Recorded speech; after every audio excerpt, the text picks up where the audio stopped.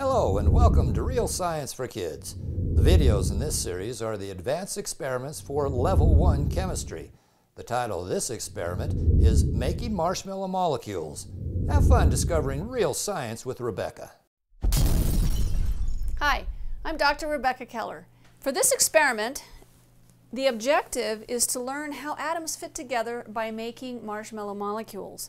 Now, making a marshmallow molecule is a way to model molecules. I have white marshmallows, and I also have these pink marshmallows, and I have a number of different colored marshmallows for the small marshmallows, and we can use these different colors to represent different atoms. We're not going to use any bonding rules to make these molecules, and we're just going to make whatever we want to make with as many different toothpicks and as many different marshmallows as we want.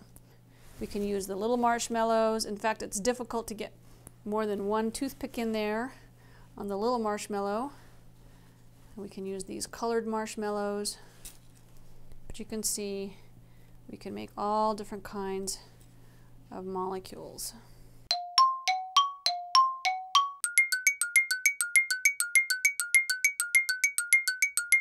So really, the possibilities are infinite. I could make any combination of marshmallow molecules, small marshmallows, large marshmallows, different numbers of toothpicks. Really, I can just make as many as I want. So the next part of the experiment is to assign atoms to the marshmallows. So the large marshmallows are going to be carbon, nitrogen, and oxygen, and the small marshmallows are going to be hydrogen or chlorine. We're also going to assign rules. So for the carbon atom, it's going to have 4 toothpicks, and all 4 of the toothpicks are going to be pointing away from each other. So I'm going to put them in here about like that. So all the toothpicks are pointing away from each other, and that's a carbon atom. For the nitrogen atom, the nitrogen is going to have 3 toothpicks, and the toothpicks are going to be pointing downward, and that's going to be my model for a nitrogen atom. The oxygen has 2 toothpicks. So this is oxygen, this is nitrogen, and this is carbon. And then the hydrogen and the chlorines are both going to have just 1 toothpick, or they're going to be able to stick to 1 toothpick. So the first molecule that we're going to make is water. So water is H2O. So we need an oxygen marshmallow with 2 toothpicks and 2 hydrogens. And the hydrogens are going to go right there on the ends of the toothpicks. And so this is a model of a water molecule, an oxygen with 2 hydrogens. So that's the water molecule. And the next molecule we're asked to make is ammonia. So that's a nitrogen with 3 hydrogens. So the hydrogens are the green marshmallows. So I'm going to put 3 green marshmallows on the nitrogen, nitrogen toothpicks. So this is ammonia, nitrogen with 3 hydrogens. So this is a little model of ammonia, and it looks about like that. And then next is the methane. So that's a carbon with 4 hydrogens. So this is my carbon atom, and it has 4 toothpicks, and I'm going to put 4 hydrogens on there. And now this becomes a model of methane. So the last molecule we're going to make is methanol. And methanol has a carbon, 3 hydrogens on the carbon attached to an oxygen that also has a hydrogen. So we have a carbon atom here with 4 toothpicks, and I have an oxygen, remember, that has 2 toothpicks. So this is kind of tricky. We need to add these 2 molecules together and still follow all the rules. So in order to do that, I'm going to take out 1 of the toothpicks from the carbon, and I'm going to add the oxygen. And you can see when I do that, I keep all the rules. The carbon atom has 4 toothpicks, and the oxygen still has 2 toothpicks. Okay? And now there are 4 hydrogens on methanol, so I'm going to put the hydrogens here, Carbon has 3 of these hydrogens attached to it. So they go on the 3 toothpicks that are open for the carbon. And then the last hydrogen goes on the oxygen, like so. So you can see that now this is a model for methanol. It's a carbon with 4 bonds, 4 toothpicks, and an oxygen with 2 toothpicks, and then 4 hydrogens, 1, 2, 3 on the carbon and 1 on the oxygen. We think about the rules for the different atoms, and we can put together any kind of molecules we want, but we have to follow the rules.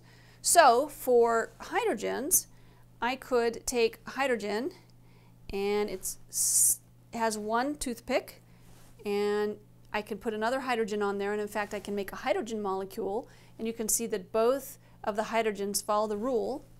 They each have 1 toothpick. I can do the same for chlorine. I can do the same for an oxygen, so I can actually change this up a little bit, and I can put the 2 toothpicks at the bottom, but I can also add another oxygen to those 2 toothpicks at the bottom, and I can make an oxygen molecule that has 2 oxygens, and you can see that the oxygens still follow the rules. Each oxygen still has 2 toothpicks. And I can make more complicated molecules. I could make a molecule like this one, which is ethanol, and it has an oxygen here with 2 toothpicks and a hydrogen, and this has a carbon molecule here with 4 toothpicks and 2 hydrogens, and this is another carbon here with 3 hydrogens, and you can see that all of these atoms follow the rules.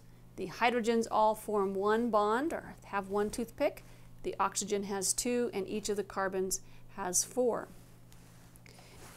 And I can also make a molecule that's a little bit more complicated. This is a long hydrocarbon with a couple of chlorines, and for this molecule I have carbons that are bonded, have 2 toothpicks on one side and 1 toothpick on the other side with some hydrogens, and I have a couple of chlorines over here, but this molecule also follows all of the rules. So make as many different molecules as you can for this next step using the marshmallows assigned to the different atoms and following the rules. The modeling for the molecules is actually very useful because one of the things that I learned is that the number of molecules I can make following the rules is far fewer than the number of molecules I can make not following the rules.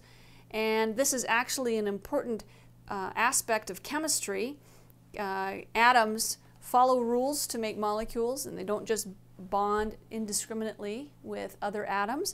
One of the things that I've observed as I've been playing with the molecules is that if I have this single bond here, in other words, I have only 1 toothpick, these marshmallows can rotate. And in fact, atoms can rotate easily around single bonds, just like I'm showing you here. But with a double bond, in other words, when I have 2 toothpicks, they don't rotate as easily. And because I had to play with these in my hands, I've noticed something, that these molecules with single bonds are very floppy. These molecules with some double bonds are much more stiff. This one in particular is really floppy because it's single bonds all over the place, and that's actually true. The molecules that are formed with single bonds are very different than the molecules that are formed with double bonds. So that's another conclusion that just came out by doing this experiment. Wow, it's been a lot of fun building all these marshmallow molecules. Thanks for discovering real science with me. I'll see you next time.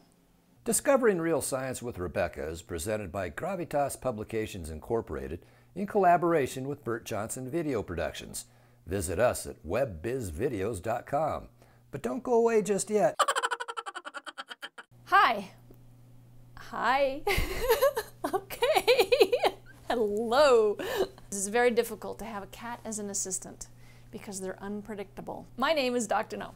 I don't want my name. I want I am.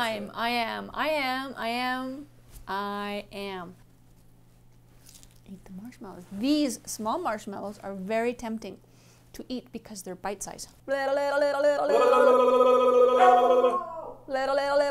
Okay, now we're finished.